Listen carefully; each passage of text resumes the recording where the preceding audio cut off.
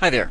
In this series of videos I want to create a PHP connection to a MySQL database and then see how we can update or append new data to that database via web form.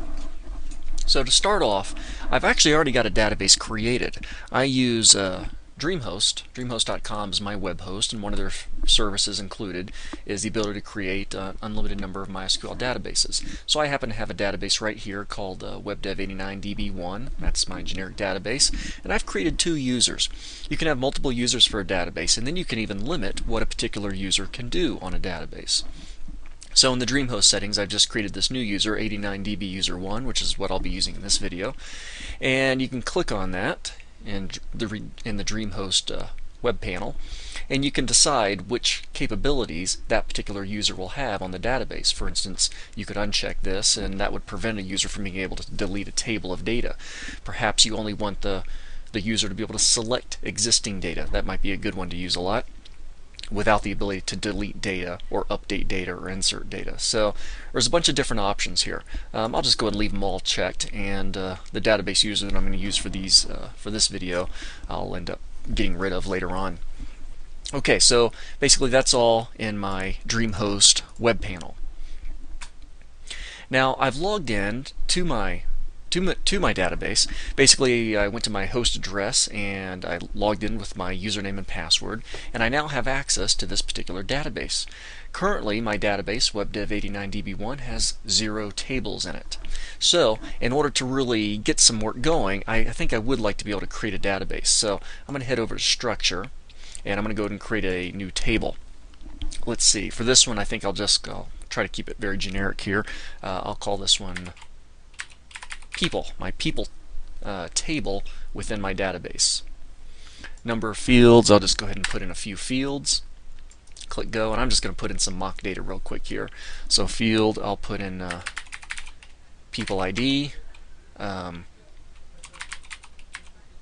first name, last name. I'll keep them all variable character data types, and for ID I'll go ahead and put in length. I'm sorry, for length I'll put in 3, 15, and 15.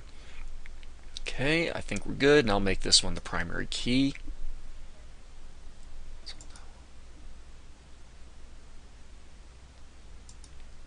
Actually, I think I'll change this here at the last minute. I think for my people ID, I will make this a medium integer, and I'll just change that to 4. And I'm going to do an auto increment, not null. So that way it'll kind of generate user IDs for me automatically, just numbers. So I can go that route. Go ahead and click Save. And the table has been created. I can see it over here in my list, so I now happen to have a table. Now I would like to go ahead and be able to put in some data. There's a couple ways, obviously, we can do this from a web form. That would be kind of the most fun way to go. So if you already had some existing data, you could import that from a comma delimited file, something of that nature. I'm going to jump over to my editor, Notepad++, and create a web form so I can insert data that way. Okay, I've got a blank PHP file here. I've just called it connect.mysql.php, and I'll probably use this multiple times in different files. And plus, this will make it easier for me specifically, so when I do change usernames and passwords for the database, I can just change this one file, and any scripts or any other scripts that refer to this file, those will of course get the updated information. So I'm going to start off here in my editor of choice, Notepad++, and put in an opening PHP, and I'll just press my enter a couple times down and go ahead and close it off. And I'm going to be working right in here.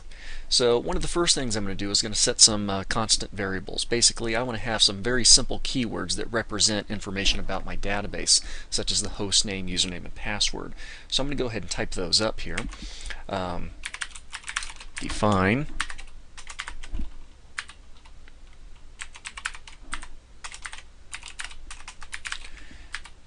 the database user, and then for the username I just have to put in the username that I've created, and my username is going to be 89DBuser1. Okay, and I'm going to repeat this a number of times.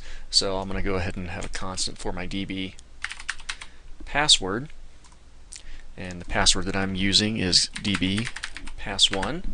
Oops, that's lowercase though.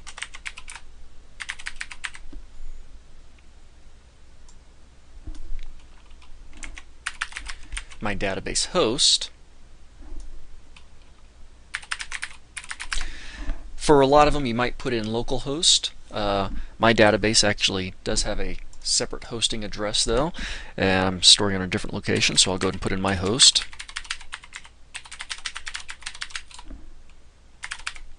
There we go.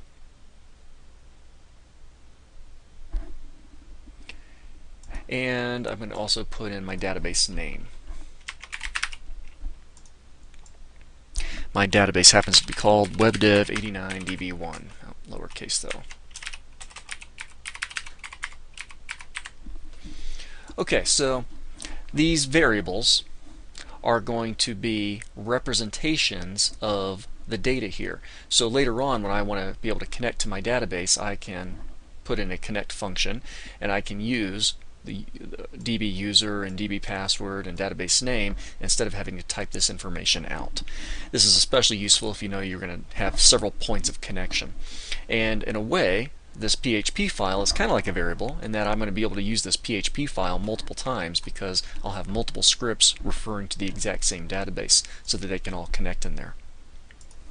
Now that I have my constants defined, I'm going to go ahead and create the actual connection to the database. So I'm going to create a variable here called dbConnect. So I've got some constants, which are kind of like variables, but they don't change. They can't change their value over time. And this is a more traditional variable. I'm going to call mine dbcon, and I'm going to use a MySQL connect function.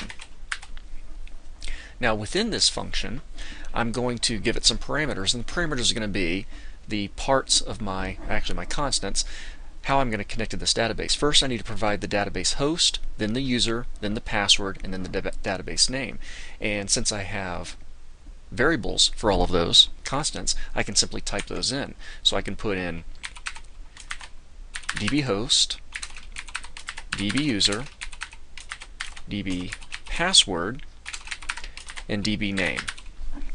So this is how I'm going to connect to my database. I'm providing the host, the username, the password, and the name of the database. Okay, so I'm just going to create a little if statement now to check for successful connection. So I'll go ahead and type in if, what I'm going to test for, and then in curly braces, what's going to happen if my test is true. Okay, so what I'm going to test for is no connection to the database, so the exclamation mark is not.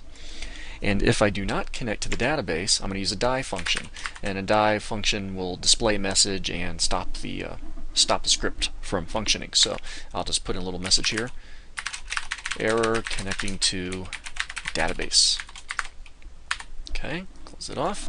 And if I can connect, then that die function will be ignored, and I'll just simply display a message: you have connected successfully. Fantastic. Okay, and then that's it for that part. So I'm going to go ahead and test it. I'm going to go ahead and save this and test it out. Okay, I'll just go to my browser here.